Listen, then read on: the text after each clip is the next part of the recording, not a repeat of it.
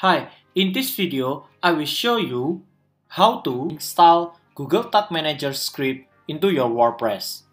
So, in this tutorial, we will use the plugin to install any script. It's called Header Footer plugin. Okay, you just go to the plugin, add new plugin, then put the header and footer. And we will use the WPBeginner. I will install.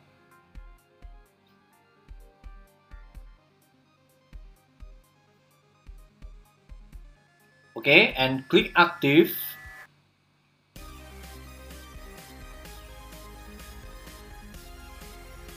This plugin will comes to this menu in the setting, insert header and footer.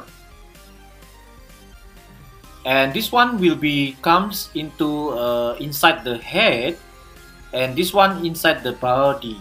So we go to the Google Tag Manager, and for the first code here, we put here, and then the second one we put here. Save. Okay, and we will go to the front end. Right click, view page source. Okay, let's see. Let's search in the Google, yeah, Google. So Google Tag Manager.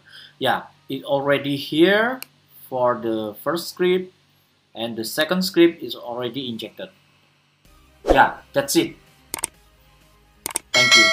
Bye.